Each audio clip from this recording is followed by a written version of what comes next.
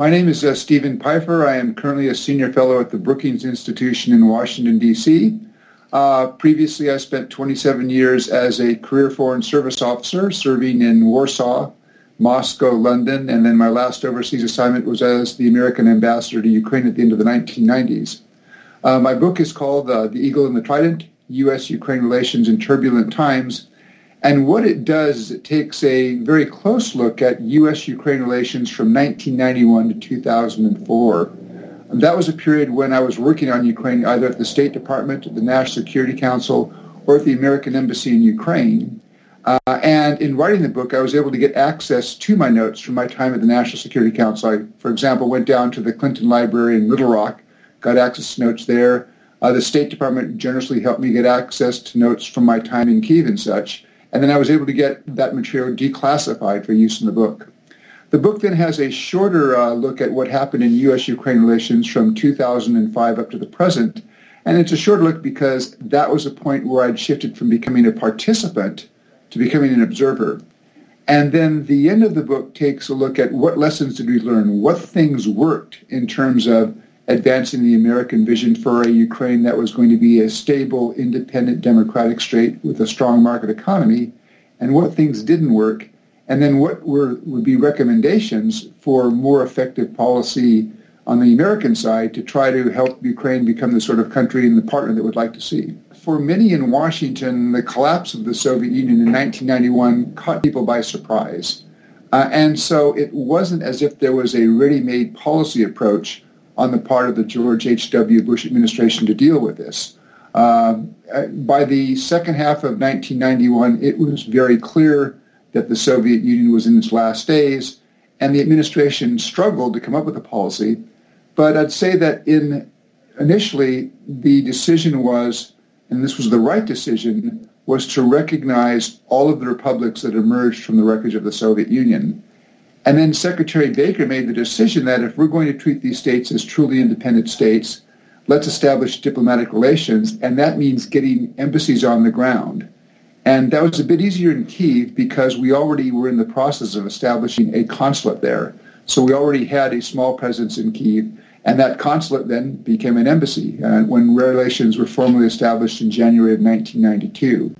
But for much of the early first 2 years of U.S.-Ukraine relations, the American focus really was on nuclear weapons issues. When the Soviet Union collapsed, Ukraine had on its territory what was the third largest nuclear arsenal in the world, including almost 2,000 strategic nuclear warheads designed to strike the United States, something like 175 intercontinental ballistic missiles, 45 strategic bombers. And the American focus was eliminating those because Washington did not want to see the collapse of the Soviet Union lead to 3 or 4 nuclear powers in the space of the former Soviet Union. And Russia at that point had the largest arsenal, and there was sort of acceptance here that Russia was the logical country to maintain the nuclear weapons. And so that was the focus of U.S. policy. I guess looking back, I'd say Washington probably in the first 18 months to 2 years made a mistake in dealing with Ukraine in that it focused so heavily on nuclear weapons. And what American policy did probably was give in Ukraine the incorrect perception that once the nuclear weapons were gone, there wouldn't be much basis for a U.S.-Ukraine relationship. And the Clinton administration in the second half of 1993 really worked to correct that and make the point that, look, once the nuclear weapons are gone, there are lots of reasons for a U.S.-Ukraine relationship. First of all, Ukraine is going to be a big part of shaping a more stable Europe. The catchphrase that the George H.W. Bush administration used was a Europe whole, free, and at peace. Second, in Ukraine, with at the time over 45 million people, there were 50 million people at the time, Ukraine was seen as a potential market, so there was potential for economic interaction. And then third, there was also a sense that Ukraine could be a partner on other non-proliferation challenges. For example, not only eliminating nuclear weapons, but also controlling ballistic missile technology. And so by the second half of 1993, particularly when Secretary Christopher went to Kyiv in October of 1993, American diplomats were beginning to say, look, the nuclear weapons are important, but they fit in a broader U.S. approach. I think the mistake was in focusing so heavily on the nuclear weapons in the first 18 to 24 months is we may have, in fact, inflated their importance and in some ways may have made it more difficult to get rid of them. Well, certainly, I think Washington regarded the elimination of the nuclear weapons in Ukraine as a major foreign policy success because, remember, we were talking about eliminating 2,000 strategic warheads that were built, designed to strike American cities, to strike military targets in the United States. When we engaged the Ukrainians on the question, first point was that Ukraine was inclined to get rid of the nuclear weapons. If you go back and look at, for example, the Ukrainian Declaration of State Sovereignty in the summer of 1990, it talks about Ukraine as a non-nuclear weapons state. But the negotiation that took place first between the Russians and the Ukrainians and then took place between the Russians, the Americans, and the Ukrainians when the process became a trilateral one was, could the United States and Russia provide acceptable answers to several understandable questions that the Ukrainians had? One was, given that the Ukrainian economy was contracting at a fairly alarming rate, who would fund the eliminations of the missiles and the bombers and such? And the United States' answer to that was, we have the Non-Lugar Cooperative Threat Reduction Program. Basically, the United States will pay for that. A second question was, the nuclear warheads actually have value in that they contain highly enriched uranium. You can take that down and blend it to low enriched uranium and use that for fuel for nuclear power plants. So a second question was, how do we ensure that Ukraine gets its share of the value of that highly enriched uranium? And we came up with a solution working with the Russians on that. And then the third question, and my sense was probably the most important question for Ukrainians, was that nuclear weapons have security value. And if the nuclear weapons are gone, what is the guarantee, the assurance for Ukrainian security? And that's where the Budapest Memorandum came in. And in the Budapest Memorandum, which was signed in 1994, in December of 1994, the United States, Russia, and Britain committed to respect Ukraine's territorial integrity, its sovereignty, its independence. They agreed not to use force or the threat of force against Ukraine. They agreed not to use economic coercion against Ukraine. All of these assurances have been grossly violated by the Russians over the course of the last 3 years.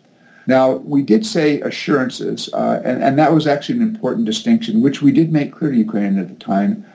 We in Washington were not prepared to extend security guarantees because the term guarantee to American ears, it means something like what we have with our NATO allies or Japan or South Korea, which is basically a military guarantee that says if you get into trouble, the 82nd Airborne is available to come and support you. And we told Ukraine that the United States was not prepared to make that kind of commitment. There was a sense here that that would not be approved by Congress. So we talked about assurances, which were basically a statement saying we're going to take an interest and we will care if there's a violation. Now, I think if you look back at the Obama administration did a lot to support Ukraine in the aftermath of Russia's illegal seizure of Crimea. But I would make sort of two criticisms, which I did make a couple of years ago, was that one, when the Obama administration talked about why it was doing things like sanctions on Russia, why it was increasing assistance to Ukraine, it didn't talk about the Budapest Memorandum. And that, to my mind, answered the question that I'd often get. You go outside of Washington and you talk to Americans, and you get the question, why should we care about Ukraine? It's 5,000 miles away. We've got lots of other foreign policy problems. And part of my answer to that was because of the Budapest Memorandum. In 1994, we told Ukraine that we would care. And we told Ukraine that we would care in part to get something that was very important to the United States, which was the elimination of those 2,000 nuclear weapons. So in a sense, I see that the United States has an obligation. And again, the Obama administration, they could have talked about that more regularly in a way that would have answered that question. And then my second criticism would be that the Obama administration could have done more.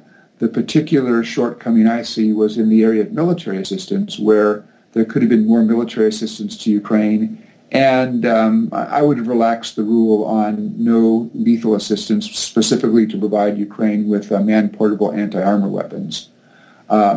Now, I'd make one other comment. I do, when I return to Ukraine, I hear a lot about the Budapest Memorandum. People know that I was part of the American negotiating team that worked on that. And I certainly understand Ukrainians today saying, look, things would be very different if we hadn't signed the Budapest Memorandum, if we'd kept some nuclear weapons. And that's hard to disprove. I mean, alternative histories are not easy to define. But what I would say is that there also would have been some very significant cost to Ukraine. And part of my book looks at what happened in what you might call the golden period in U.S.-Ukraine relations from 1995 through 1998, where with the nuclear weapons issue behind the countries, and that was over and settled, you saw a real expansion of U.S.-Ukraine relations. So in 1996, you had the declaration of a strategic partnership between Washington and Kyiv. And that was supported by the creation of a binational commission headed by Ukrainian President Kuchma and the U.S. Vice President Al Gore. You had lots of visits. In 1997, President Kuchma came to the United States 4 times. So you had that very strong tightening of relations between the United States and Ukraine at the top. That wouldn't have happened had Ukraine kept on nuclear weapons. Other things would not have happened. In 1994, Ukraine got a partnership and cooperation agreement with the European Union. In 1997, Ukraine got a distinctive partnership with NATO, which established a standing NATO-Ukraine body. None of that would have happened had Ukraine kept nuclear weapons. And on the economic side, had Ukraine gone, as I think Ukraine would have had to do, had it gone to the International Monetary Fund or the World Bank or the European Bank for Reconstruction and Development looking for low-interest loans, my guess is a Ukraine with nuclear weapons would have found that the executive directors on those institutions from the United States and Europe would have opposed that. So I can understand the desire now looking back to say things might have been different in 2014 had Ukraine held on to nuclear weapons, but there would have been substantial political and economic costs. And Ukraine would have found itself, I think, much more isolated from the West. Perhaps not a pariah state in the same way that North Korea is, but Ukraine would not have been a welcome partner had it tried to keep those nuclear weapons. Well, that was actually one of the fun parts about writing this book was, again, a lot of it was, history, again, based on notes that I had taken at the time. But then at the end of the first 5, I think, or 6 chapters, I actually have a section entitled Reflections. Looking back, 20 years later, what things worked, what things didn't work, and then that sort of begins then to feed into the last chapter, which has an overall summary of lessons learned and recommendations. But certainly, I think there were some things that we came to appreciate. It was, for example, on a reflection, looking back a couple of years after the elimination of nuclear weapons, that in my own mind, and this was something I came to a conclusion probably in 1997, that we had focused too heavily on the nuclear weapons issue, that there might have been a better way for American diplomacy to achieve that result, but also get an earlier start at beginning to shape a broader U.S.-Ukraine relationship. Looking back on things like addressing Ukraine's concern, which was made very clear to us back in the fall of 1994 when then Deputy Foreign Minister Boris Tarasuk came to Washington and said, look, we see NATO getting ready to enlarge, and we think at some point in the next few years we're going to have NATO on our western border. We see the Russians very unhappy to the east. What's the vision for Ukraine? Where do we fit? Are we in a gray zone of insecurity? And then going back and taking a look, and in the end, that was an area where I think we got the right answers. I mean, we expanded the bilateral links between Washington and Kyiv. We encouraged our European allies to do the same. We built the NATO-Ukraine relationship to try to build a web of linkages that would make Ukraine feel that it had an anchor to the West, that it wasn't sort of free-floating between an enlarging NATO and enlarging European Union to the West and an angry Russia to the East. One of the things that we have to think about now is, given the current situation, we sort of have that problem. Are there ways to think through that? And I didn't have time in the book to sort of address that question because that's still an evolving problem. I think one area where I look back now and say we in the West or we in the United States didn't understand as much as we should have was just the nature of corruption in Ukraine. And certainly when I was there in the late 90s, we understood there was a lot of corruption, but we probably didn't grasp just how deeply it permeated every layer of the political culture. And and what a problem that was going to be for the sorts of reforms that Ukraine had to make to build a truly open political system and a competitive market economy. So I look back and I say, probably in the 90s, we should have pushed harder on reforms. We should have been more blunt. And that's awfully not easy to do. When you have two presidents in the room, they want to be diplomatic. But I think sometimes we probably, on our side, softened the words. And then when they were translated from English into Ukrainian, maybe the edge was taken away. And we probably should have been tougher and more transactional because we were trying to get Ukraine to do things that, looking back now, I realize there were just a lot of incentives for Ukraine's leadership not to move on. And I'll give one example of the example, and this is in part, I think, due to corruption, but also just in part due to political sensitivities. In 2016, the Ukrainian government finally raised the tariffs charged for heat and electricity to households to a level where it covers the cost of producing and delivering that heat and electricity. That was something we were pushing for back in the 1990s.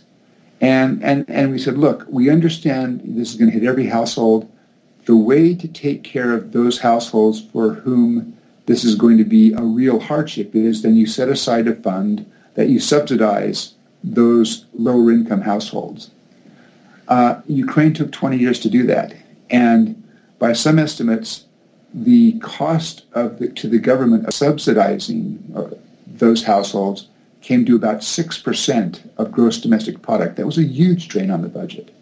But leader after leader after leader did not want to do that because it meant hitting every household in the country with a tariff increase. And that was not good politics. But it's one of the things that held Ukraine back.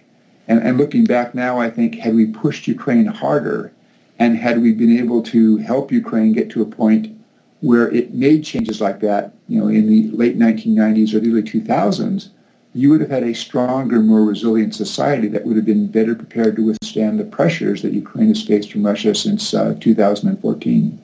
I think it was probably in the summer of 1998. I hosted a dinner at the residence. One of the things I used to like to do, and I talk about this in the book, is I would periodically have a dinner where it would be built around a theme. And so at this particular dinner, the theme was Ukraine's national security. So we had several deputy ministers of defense and foreign affairs, some members of the parliament. We had some people from the National Security and Defense Council, and we had some think tankers. And I guess about halfway through the dinner, I said, okay, let me pose a question. That is, what is the single greatest threat to Ukrainian national security today? And there's a pause. Someone at the end of the table says, Ukrainians. And we all laughed. But then there was kind of a really interesting discussion where it came out that, this was a discussion in 1998 saying the biggest single threat to Ukraine was the inability of Ukraine to come up with a strategic vision. What's the goal? How do you get there? And then have a plan to implement that. And that, at that time, was seen by this table as a bigger threat than any outside threat. Obviously, since 2013, 2014, clearly Russia is a huge threat. But there really are these two threats that sort of reflect the two problems that Ukraine needs to address today. One is, how does it rebut, defend against, deter Russian aggression, particularly in eastern Ukraine now, but there's also the longer-term question of Crimea. But at the same time, while doing that, how does it go through with the reforms, make those reforms, in fact, implemented in a way that makes Ukraine a more successful state, a state that looks more like a European state, following the path of, say, Poland and the Baltic states. And so overcoming those two challenges are really the big thing that Ukraine has to overcome in order to succeed, in my view. My first comment would be, if the Central Intelligence Agency was that good, would run the world. No, I mean, and in some ways, I think that's actually disparaging of Ukrainians. I mean, this idea this is somehow orchestrated from outside. I mean, both the Maidan Revolution and the Orange Revolution were, to my mind, these were manifestations of the Ukrainian population saying, we're not going to stand for a stolen election. We're not going to stand for increasingly authoritarian governance. And the civil society movement, those sorts of, that was a great thing. And it's disparaging of Ukrainians to say, well, that really wasn't your doing. That was a plot by, the Americans and the British and the Germans. The problem I think we have, and Ukraine has, is the way Vladimir Putin talks about what happened in the Orange Revolution and the Maidan Revolution. I begin to think he truly believes that these were in fact orchestrated by Western intelligence services. And it's a reflection of the fact that he may not well understand Ukraine. And that's problematic because it leads to policies that may well have unintended consequences. My impression from my time in Ukraine in the late 1990s was, while you certainly had people who were Ukrainian nationalists, aside from a certain small portion of the population, it didn't have a strong anti-Russian element. You have a lot of people say, yes, we believe in Ukraine, we want to celebrate our culture and our language and our heritage, but we want Russia as a neighbor. What Russia has done under President Putin's leadership in the last few years has changed that in a very dramatic way, where I think you have a generation of Ukrainians now who are very strongly anti-Russian, which is understandable given what Russia has done to Ukraine in the past 3.5 years. Well, I think my advice for the American administration was, it would be, the way I describe it in the book is what I call a tougher love approach. And that is, we have to push harder, we have to be more blunt in our expectations that Ukraine will implement reform, and we have to be more transactional in saying, look, we're prepared to provide this assistance, but only when you've done A, B, or C, and then make sure that A, B, and C are accomplished before we provide the assistance. Now, that's the tough part. The love part is, and I think this would be for the United States and the West, if you had a government in Kyiv that was prepared to push really fast on reform, it then would strike me as in the interest of the West to actually provide greater assistance. To the extent that we can get Ukraine more quickly to the place where it doesn't need assistance, but in fact then draws on investment and becomes a normal going economy, that's in the interest of the West. So that would be my message here. And my message in Kyiv would be you have to do things that are going to be hard, and you have to do things that so far it appears that at Bankova they're not really prepared to do. And that means a serious anti-corruption effort. It means, and this is already required by the International Monetary Fund for further tranches of their program. It means serious pension reform. It means land reform. One of the accomplishments, I think, that we recorded when I was in Ukraine in the 1990s was on a number of the collective farms, we were able to go in and do land titling, where we could help the Ukrainians divide up a farm and say, and then tell somebody, here's a piece of paper, and it says from that bridge to that road to that tree, that is your property. And that was a big start, and it was fascinating. I guess it was probably in 2001, I recall flying into Kyiv, and this was the first time after I had departed as ambassador, and just looking down from the airplane as we were coming into Boryspil Airport, you could tell by the tilling patterns in the land that these large collective farms had been broken up into individual plots. But what hasn't happened is they haven't created a mechanism that allows the free sale of the land. And what that means is farmers can't put up land as collateral to get a mortgage, to get more capital that they could then use to buy a tractor or better seeds or better inputs. This was the basis for American small farms in the early 1900s, was that ability to put up land for sale to get a mortgage, gave them the capital to grossly improve their productivity and become successful. And although the land's been titled, 20 years later, if the farmers can't sell it or use it as collateral, it really inhibits their ability to draw on the capital that would make Ukraine hugely successful as an agricultural power. The book does try to report in detail the sorts of interactions between Washington and Kyiv, and I tried to sort of give a sense for what were the motivations behind American policy. What was the United States trying to achieve? I tried to discuss some of the difficulties, and I think there were mistakes on the American side. There were also difficulties on the Ukrainian side. One of the problems that we found was sometimes the Ukrainian government could be dysfunctional. One of the examples I cited in the book was, at one point in time, we were giving the Ukrainian military maybe $7 to $8 million a year so that it could buy fuel and oil and diesel for the Ukrainian military so that they could train and that they could then take part in exercises with the U.S. military. What happened, we found, was that that $7 or $8 million each year, it was being taxed by the state tax administration. This was going to drive the American Congress nuts. You know, when the Congress said $8 million is going to Ukrainians' military, and they found that the Ukrainian military was only going to get $6.5 million because the rest was going to be taxes. And I had to explain in lots of different places, look, it's not a matter of the size of the slice of the pie that the state tax administration is getting. The question is, you're not going to get a pie. And we were actually worried that Congress then might move to cut off more assistance. And the frustrating thing was, I raised it at the Ministry of Defense, I raised it at the Ministry of Foreign Affairs, at the National Security and Defense Council. We couldn't find anybody who could fix this problem and step back and say, okay, the state tax administration has to give up that money because this is $8 million that's coming to the Ministry of Defense that they're not going to get anywhere else. And it was only when we threatened to cut that money off and then invoke some other sanctions that would get the Ukrainian government to respond properly. That was a bit frustrating. And there were just other times, too, where I guess a problem that we sometimes had was we seemed to talk past each other. I remember early on in 1998, in some of my first meetings, one of the points I tried to make with my Ukrainian interlocutors was, please don't tell me or the U.S. government yes on a question when you can't deliver or you may not want to deliver. Because the problem is when we hear a yes and then 6 months later there's been no follow-through, it's a much bigger problem for U.S.-Ukraine relations than if you just told us no in the first place. And an example that I write about in the book was in the summer of 2001, in July of 2001, Condoleezza Rice, then the National Security Advisor, went to Kyiv. And this was the first high-level official of the George W. Bush administration to go to Ukraine.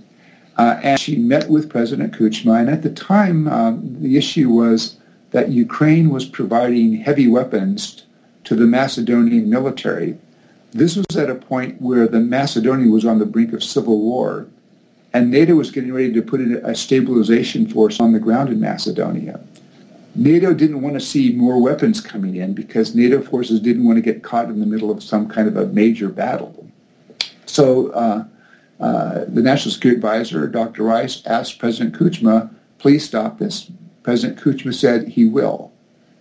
The Ukrainians didn't stop sending the weapons until 8 or 9 months later. And I'm not sure they understood just how much damage that did to President Kuchma's reputation in Washington at the start of the Bush administration. You know, when we said the President Kuchma told Dr. Rice the transfers are going to end, and then we continue to see the weapons flow into Macedonia. And that was a problem. And again, where we had a yes, we thought it was an issue that was resolved, and then it wasn't, and then it became a bigger problem. I guess another issue where I think things, had it been played differently, they could have minimized this problem, but it was probably the issue in 2002 that really brought U.S.-Ukraine relations to a low point. And it was the question of the Kalchuga air defense system. In, I'd guess, the first part of 2002, of course, this was the case where there were a number of recordings that had been made in President Kuchma's office in 2000 and 2001, which were then released. We were told that there was a recording that had President Kuchma agreeing to the transfer of the Kalchuga air defense system, or the sale of the Kalchuga air defense system, by a Ukrainian defense plant to Iraq. The problem with the Kalchuga is it's not a normal radar system. It doesn't emit a radar beam, but it tracks airplanes by their radio and radar emissions. And so it creates a situation where the Kalchuga does the tracking, you catch an American or a British plane, and both at that time, American and British planes were regularly flying over Iraq under conditions agreed by the UN Security Council. That plane won't know it's being tracked. And so you could fire a missile at that plane, and then at the last second turn on an active radar to guide the missile to the plane. And the pilot would only have, seconds to react. This was something that we took very seriously. We received the recording. We turned it over to the Federal Bureau of Investigation. They worked on it and came back to us and said, look, we've looked at this with the help of several other agencies. We all agree, one, that there's nothing on this recording to suggest that it's been spliced together or that it's a fake. We believe it's genuine. And they said, and everyone agrees that that voice is that of President Kuchma. So we raised this. This was of concern. The Ukrainians said, well, let's have an American-British team, the two countries flying over Iraq, come to Kyiv, and we will convince you that this didn't happen. And I remember having a lunch with the Ukrainian ambassador here, that was Ambassador Hyshchenko, and Deputy Foreign Minister Alexander Chaly, who was visiting from Kyiv, and I said, you know, it's really hard to prove the negative. And for me, the big question to that team is going to be, when you come back, do you feel that everybody was completely transparent with you? That because I'm not sure they can prove the negative, but you know what I want to do is hear when you come back that you had every possible assistance. And when the team came back, their assessment was, look, when we talked to the Foreign Ministry and the Ministry of Defense, we got everything we asked for. They couldn't have been more open.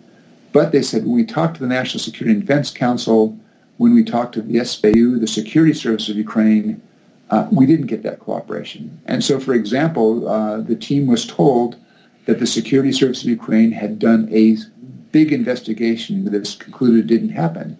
And they said, and they'd even written a report on it. And when they said, well, can we have a copy of the report?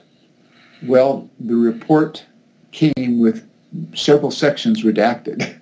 And so the question is, well, what's in those sections? During the visit by our team, though it was confirmed that at the day and the time the recording allegedly was made, the person that President Kuchma was talking to was in his office. So there was a certain amount of concern, and this had a political effect. That basically, the United States and NATO then said, look, under these circumstances, we're not prepared at the upcoming NATO summit, which is going to be held in Prague in November of 2002. We're not prepared to have a NATO-Ukraine summit.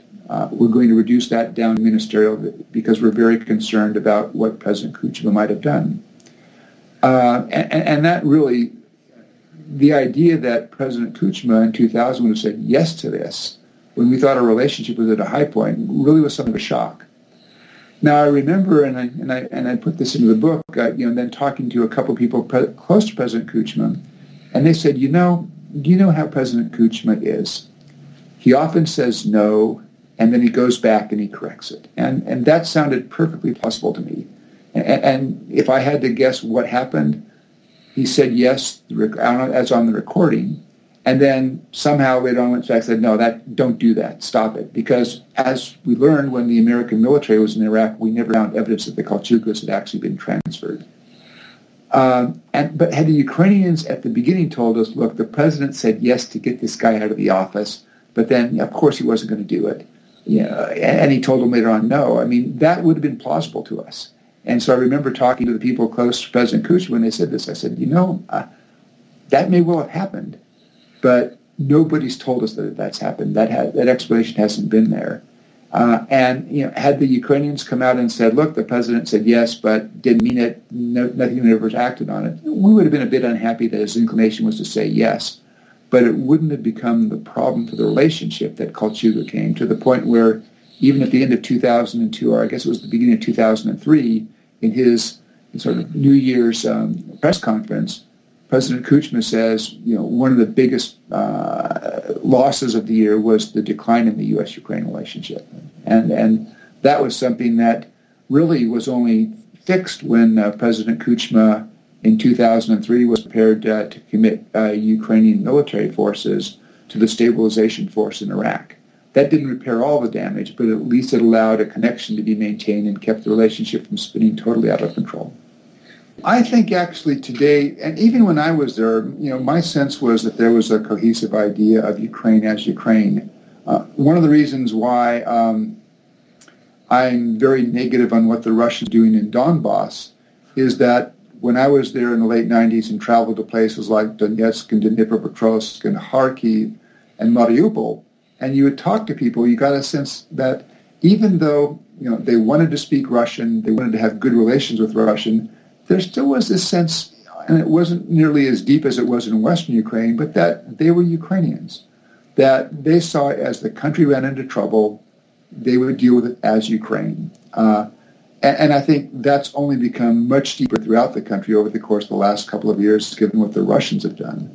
So I think that sense of national identity has come around. It was developing already in the 90s. This is one of the unintended consequences of the Kremlin's war against Ukraine, is that they have solidified that idea.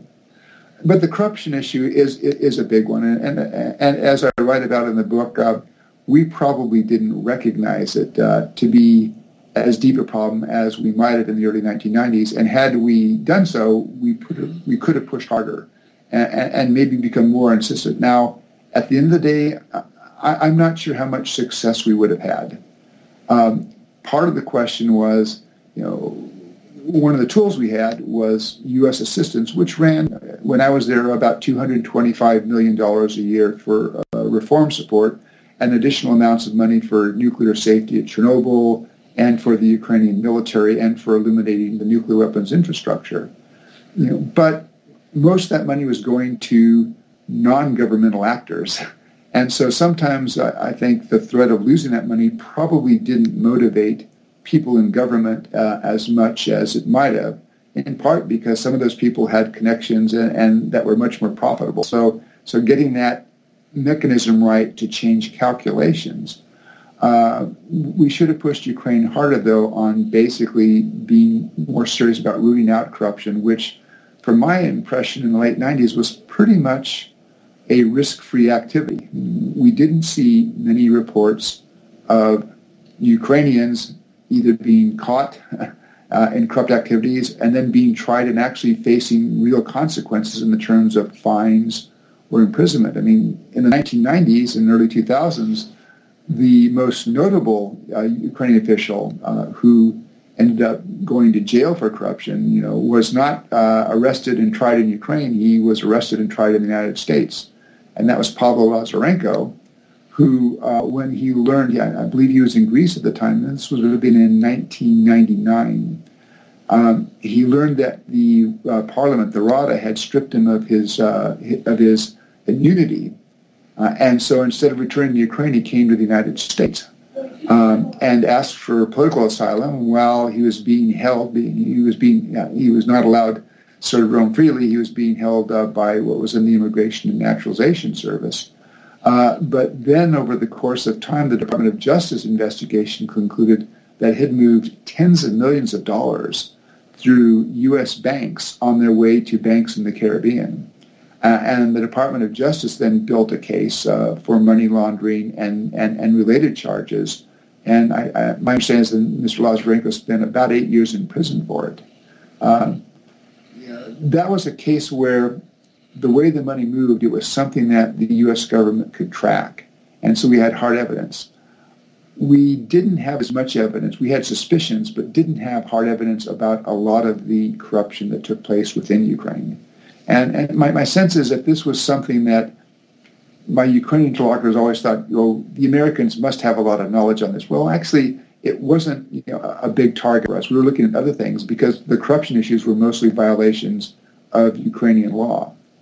When Mr. Lazarenko chose to move his money through the United States, it then became a violation of U.S. law, and the Department of Justice then was prepared to act. But otherwise, there were sort of different situations.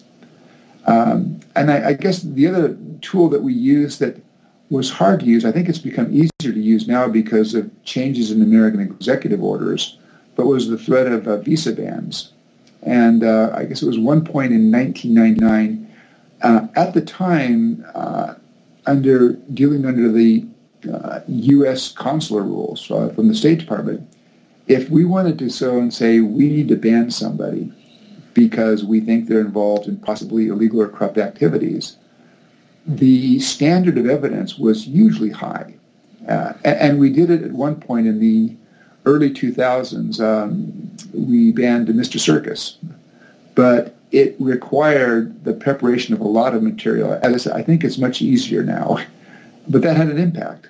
And I remember back in 1999, on the eve of the visit by President Kuchma to Washington, I think it was in December of 1999, Yevhen Marchuk, who was at the time was the Secretary of the National Security and Defense Council, he came to Washington.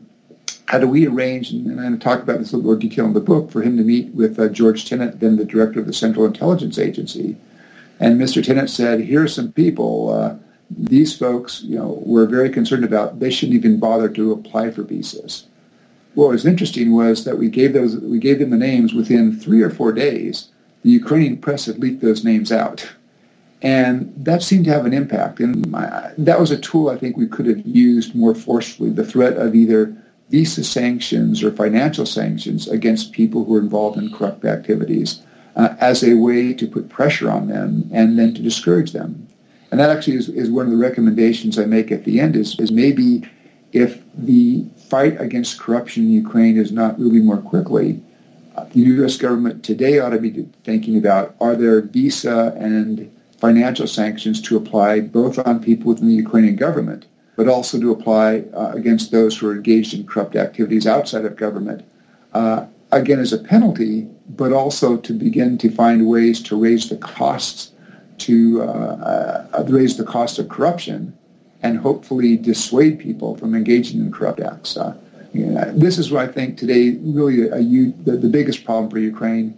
There's been some progress since President Poroshenko took office 3 years ago, but my guess is that for most Ukrainians, if you looked at the expectations back in May and June of 2014 and where Ukraine is today in the summer of 2017, there hasn't been as much action to deal with corruption as would have been hoped for and expected. Okay, thanks very much. I'll just mention that the book, The Eagle and the Trident, it'll come out, it's released officially at the end of August. I think August 22 is the release date, but people can pre-order it now on Amazon. Thank you very much.